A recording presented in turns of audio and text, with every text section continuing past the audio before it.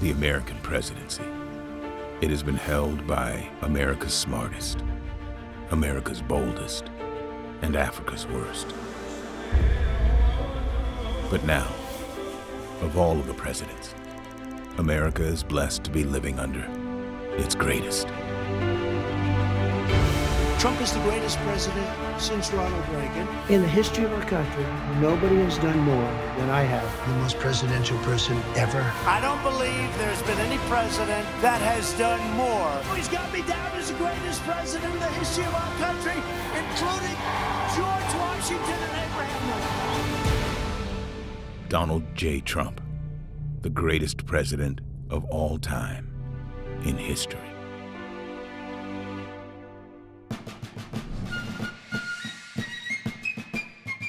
America's first president was a brilliant general who won our freedom from the hostile ancestors of Meghan Markle. But President Trump is an even superior military mind. In his first week, he declared a travel ban that blocked hordes of Muslim invaders from converting your home into a mosque. For while previous presidents allowed Muslims to infiltrate American society, President Trump knew they were just advanced scouts for an army of super Muslims. And although President Ronald Reagan defeated the mighty armies of the Soviet Union, Mr. Gorbachev, tear down this wall. He pales in comparison to President Trump, who has defeated the even mightier armies of Mexico. Thanks to his leadership, America is safe from its terrifying Picante soldiers. And our southern border is now secure forever because President Trump has built the wall. Wall coming soon.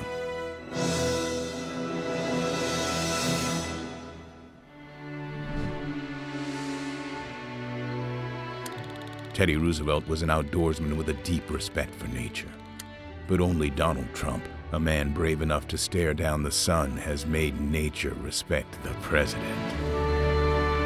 Under President Trump, America is increasing its water supplies to record levels. Its pristine wilderness is seeing a boom in new energy jobs.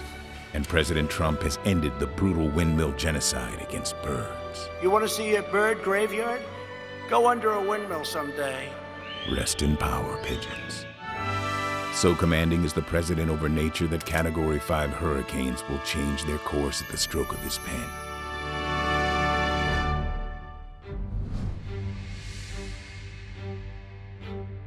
Abraham Lincoln brought together a nation divided by war. But President Trump has united us even more by reaching out to the most marginalized Americans, whether they be white culture enthusiasts, overzealous commandos, or unorthodox babysitters. I just wish her well.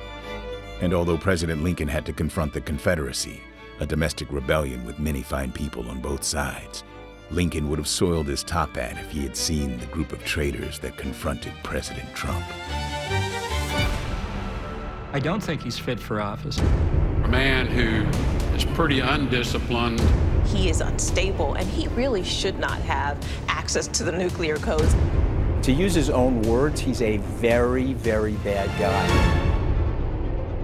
But unlike President Lincoln, Donald Trump survived these vicious attacks.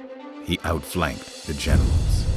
He was too slick for the oil baron, and he put the elf on the shelf. You're fired. Get out. Boom. You're fired. And just as previous presidents pulled us from the ashes of Pearl Harbor and 9/11, so too did Donald Trump guide America through the Russia hoax and an impeachment over a perfect phone call. I made a perfect call, not a good call, perfect call. And it was perfect, better than any phone call Thomas Jefferson made. And abroad, President Trump has united America with global leaders as committed to democracy as himself. Vladimir Putin, the Saudis, and Kim Jong-un, forging torrid new alliances. We fell in love, okay? No, really. He wrote me beautiful letters. We fell in love. And he embraced the love that brought peace to America, despite the strain it brought to his marriage. In fact, President Trump has made such a good impression overseas that everyone wanted to come to America. But not so fast, because we still have the wall coming soon.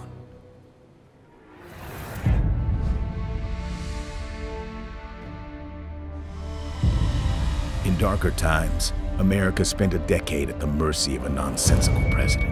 We remain more than a collection of red states and blue states. We are and forever will be the United States of America. Incomprehensible. But President Trump's oratory has brought the English language to new heights and to new words. The combat infantrymen made a pivotal, removed 10,000 known or suspected gang members. The 9/11 victims. I have to tell you, as bad as it is to measure and other measures, heart, lung, and liver transplants. An enormous, really an enormous. We just set another sock rocket. These historic accomplishments shades Yosemites, Thailand. God bless the United States. Donald Trump's very, very large brain. Yes, it truly has been 4 years of stunning accomplishment, Shays. And by late February 2020, America had achieved a greatness never before seen on Earth. And that seems like a good place to wrap things up. It is time to re-elect President Donald Trump so he can keep dangerous criminals off our streets, finish the wall, and become not just America's greatest president, but the greatest leader of every country in the history of the world. Donald J. Trump, the greatest president in the history of all time. Exclamation point.